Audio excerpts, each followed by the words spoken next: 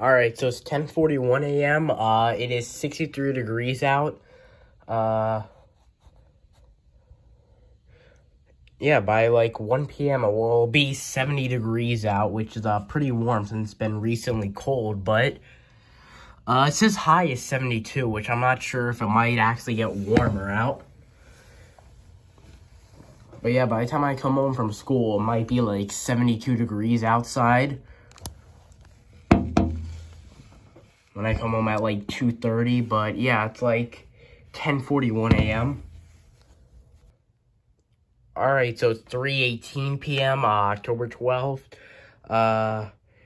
It is now 72 degrees out. Well, it might have been 73, possibly. A little before this, or it could be 73 degrees a little after this.